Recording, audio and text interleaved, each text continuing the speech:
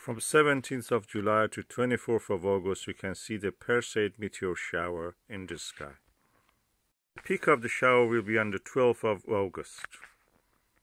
Perseid meteor shower are one of the most beautiful and spectacular meteor showers in the night sky.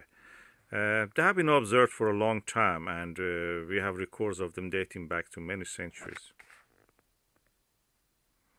The thing about them is that you can see them in the down sky very easily. It's interesting because we had another comet visible to us recently.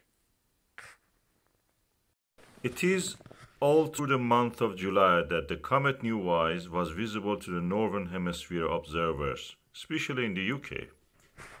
Comet Neowise moved through the sky from the northeast to northwest and now has passed closest distance to Earth.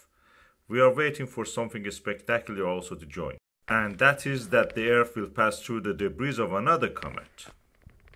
This is interesting because, as we know, comets are made of sand and ice, and as they melt during the closure to the sun, they scatter this debris into the orbit around the sun. Every comet will leave a trail of this kind of debris on its course. They can be massive shootouts, like this one that you see is a jet. And multiple jets will release a lot of these particles in the course of the movement of the comet. Even long after the comet has passed, this debris will be moving in its orbit.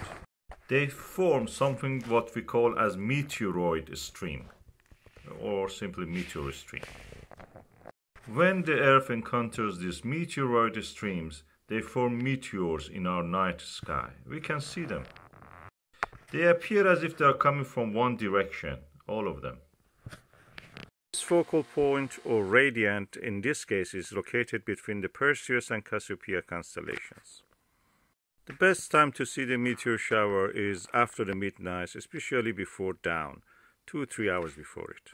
Remember, you can see with a pair of binoculars the comet Neowise, which is also fading.